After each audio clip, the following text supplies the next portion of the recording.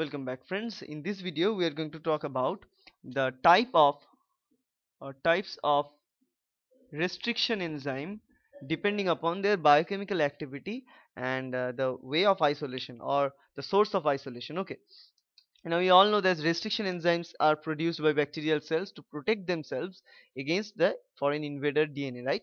So the restriction enzyme must have a source, and the source most of the time are from different bacteria.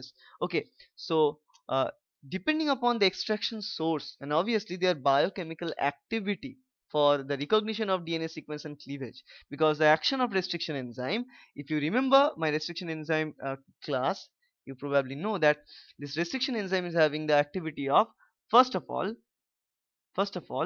recognition. After the recognition of the cleavage site, it will cleave, or digestion.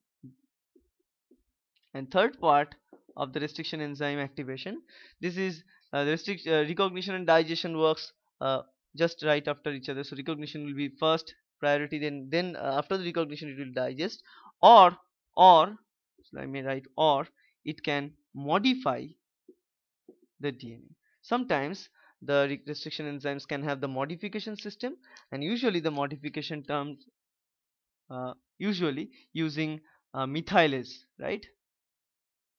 Methylase, and we can find two types of methylase: DAM methylase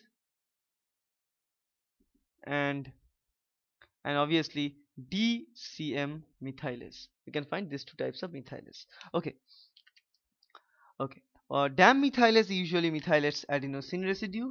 DCM methylase methylates cytosine residues. Okay, now these are the systems that we can find in restriction enzymes. Now depending upon the source of restriction enzyme and biochemical activity, we can divide this restriction enzyme into three different types majorly. Okay, now the three type can be, so let me write the types in this case.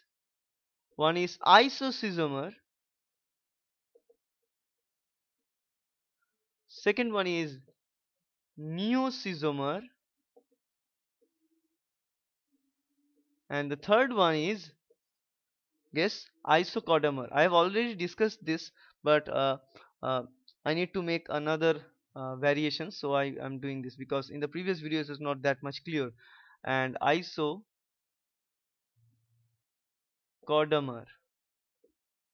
Okay, now so again look at this terminology. Iso means similar, right? So let me write it. Iso means similar. Schizomer means cleavage of the DNA or something. So similar type of cleavage will be called isoschizomer. Okay, and okay, so let me discuss. So suppose in all this case what we are having the DNA sequence. Say this is the DNA sequence. In both the three cases, all the three cases, we have the three DNA sequence for explaining these three different types of restriction enzymes. Now say in case of isoschizomers, what happens, there are two different source of extraction of the enzyme. Okay, so here it says this is the source number one. So let me, okay, this is source number one, this is source number two different bacterial cell. Okay, and the enzyme is extracted from both these sources. But though we extract the enzyme from two different sources, but the enzymes are having exactly same, remember, exactly same recognition site as well as exactly same digestion site. Okay, so both of them recognizes, here it comes, at a particular point, exact same point, say this one, and they are also having exactly same cleavage site, which is this point. So all of these things are same for both these enzymes, but they are isolated from two different sources. They are called isoschizomers.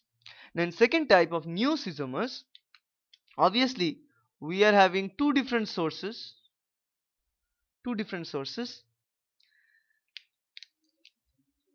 From both these sources, the recognition site for both these enzymes are same.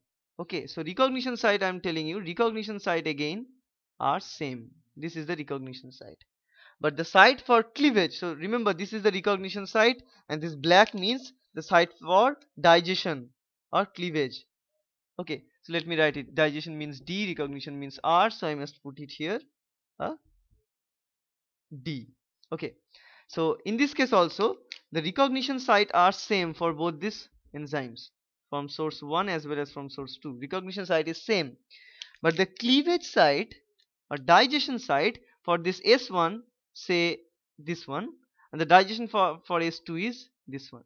So the digestion site for S1 and S2 varies, right?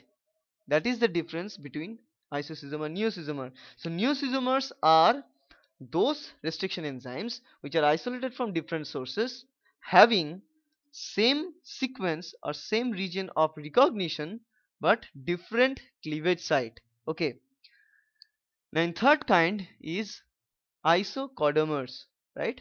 So isocaudamer mean, again let me tell you, so they are isolated from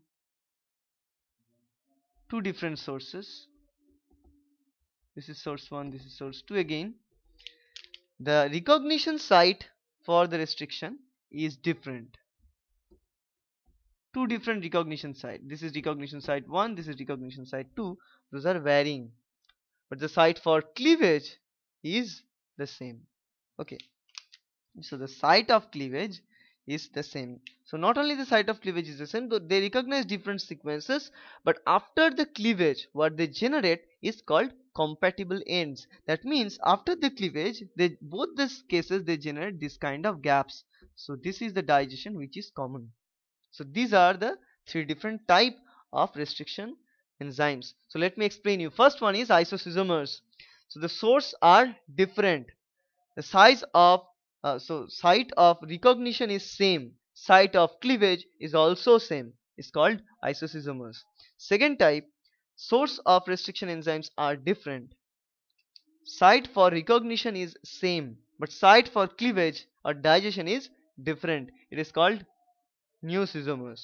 Third kind, source from isolation is different. Recognition site for the cleavage is different, but after the recognition what they produces compatible ends, and obviously similar type of end. That's the beauty. So knowing these things are important, because if we treat a particular DNA sequence with isocaudamers, that means we can generate compatible ends by treating the DNA sequence with two different enzymes, right? So it actually increases the versatility of use of restriction enzymes in molecular biology. Okay, so that's it, and I hope that's helpful. Thank you.